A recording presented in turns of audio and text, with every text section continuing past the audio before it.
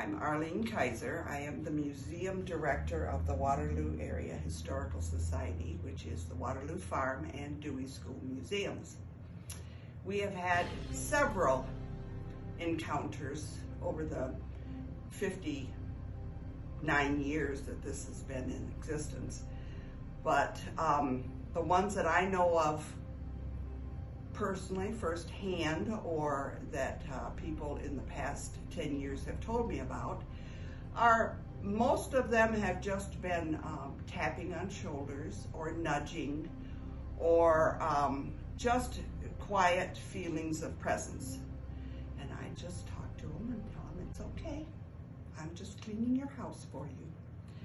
But there have been a few, including a gentleman who came here and he worked for the police department, so he would just come in and do that for us in the evening sometimes. And one day when he came in, he came to the top of the stairs and was going to go downstairs to empty the dehumidifiers, and he was stopped.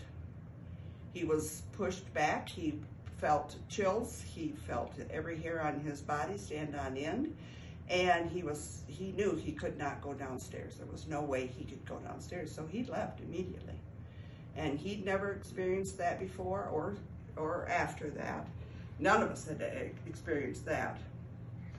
And then the one that I was personally involved in, we were in this room having a business meeting, and my husband, the president, was sitting over by that white door, and he was looking out towards the kitchen, which is way at the other end of the house.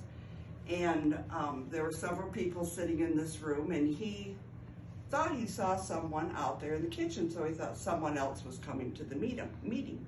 And they didn't come in and didn't come in, and he asked me to go out and see who it was. Well, there was no one there. And I told them, whoever they were, they had no business being here. It was a hooded figure out in the kitchen, and my husband saw him clearly. So I came back in here and I sat down, and I had my back to this wall over here, and there was people sitting in front of me. And to my side down here, I saw this black come along by me, went up to the woman in front of me, and she slapped the back of her leg and said, "Something just bit me." So I went back out in the kitchen and I did a number on whatever it was. "In Jesus' name, you have no power here and you are gone." And we've never seen that particular entity again.